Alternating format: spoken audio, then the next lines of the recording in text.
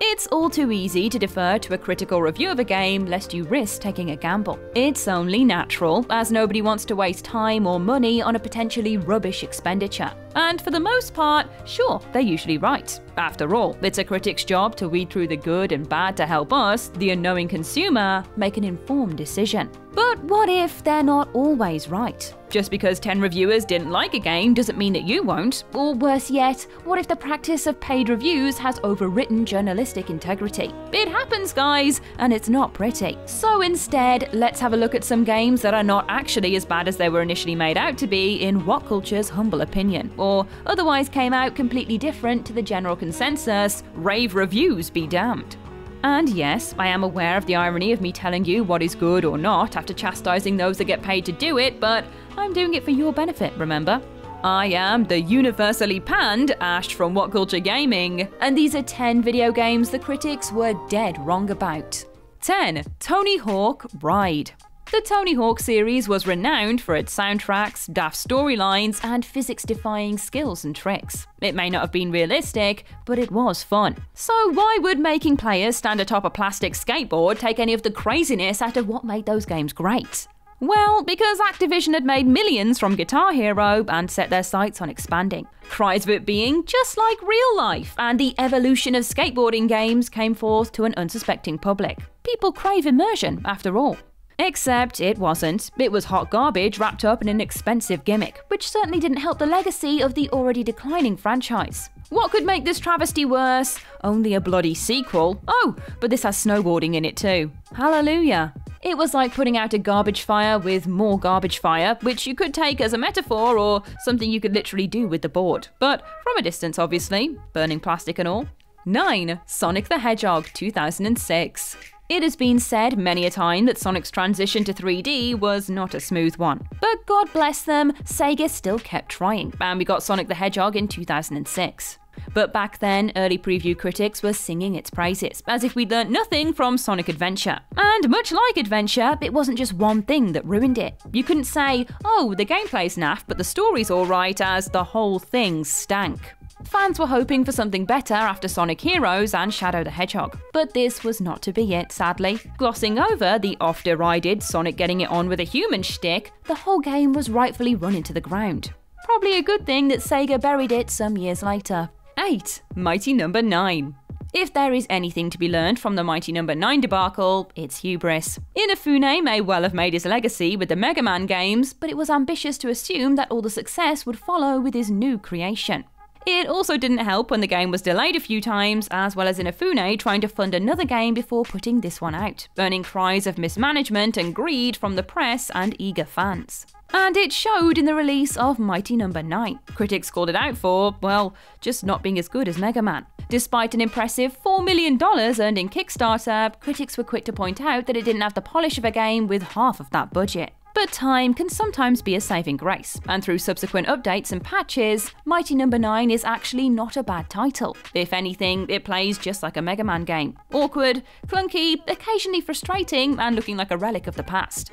Isn't that why people love the Blue Bomber, or am I missing something? 7. U-Draw. What is it with the naughties and peripheral gaming? We've had various heroes and bans, as well as the previously mentioned Ride fiasco, so why did THQ go ahead with this? Even worse, why did any reviewer worth their salt try and convince themselves or us that this would be for anyone serious about art? But surprisingly, or not as we're here, some did try and convince gamers with an artistic flourish that this was the real deal. Except that it wasn't, and coincidentally, paper and pens are much cheaper. It was evident in the catalogue that followed that this was redirected for the young market, and whilst that's not a bad thing, it is not the kids that would be rushing out to buy them. As a result, THQ reported a near 1.5 million unsold U-Draw tablets, somewhere in the region of a $100 million loss to the company. Maybe if reviewers had been a bit more honest with themselves, THQ wouldn't have invested so much into a failed exercise. Sadly, that massive loss is just one of the many nails in THQ's coffin by that point. 6. Never Dead. Never Dead is the product of a few good ideas wrapped up in a clunky design that got absolutely torn to shreds on release, but perhaps slightly unfairly. The adventures of the undying Bryce Boltzmann were great fun, once you got used to the core gameplay mechanic. You see, Bryce is immortal, but not invulnerable. This means that when you take damage, you don't limp about for a bit, your leg falls off, or your arms, or one of each, and maybe your torso too.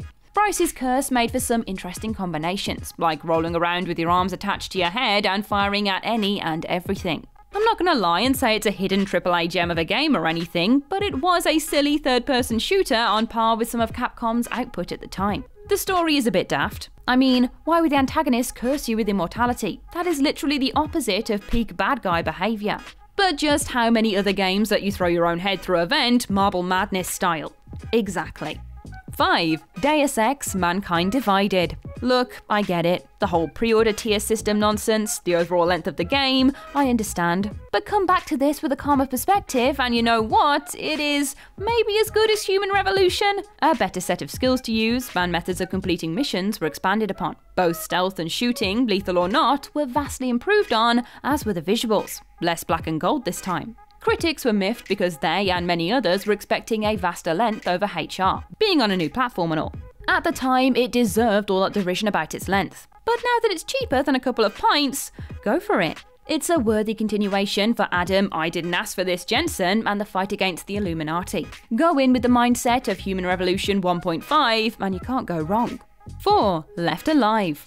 Left Alive often gets mistaken as a Metal Gear knockoff purely on the basis that the art style has been brought across to it. It is actually a spin-off of the Front Mission series, a tactical RPG series that also has giant robots in it.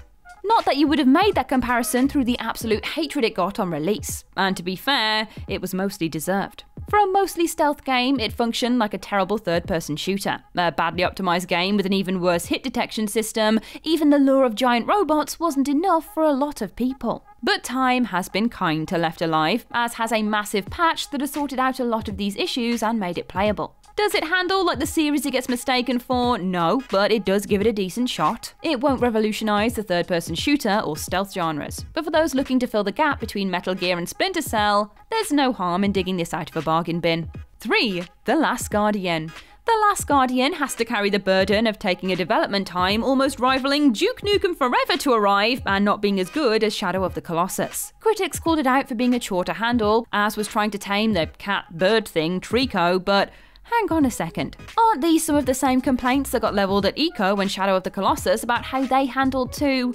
Critics are so fickle. Played The Last Guardian on its own without drawing comparison, and it is a bloody wonderful game. A tale of a boy and a cat-bird thing playing the shoddy hand they're dealt. It is a magical tale told through trial and error. The puzzles are enough to get you thinking, if not to the standard of The Witness, alongside some charming platforming. It's not solely for the games or art snobs either. Everyone should give it a chance. It's a whimsical tale, as much as Ico was all those years ago, that deserves a second pass. Just don't blame me if Trico hoofs you off the occasional ledge or two. He is learning. 2. Kingdom Hearts 3. Unfortunately, Kingdom Hearts 3's inherent problem is that unless you have played all of the spin-offs, card games, and titles with divisions in their names, etc. into infinity, you're gonna have a bad time.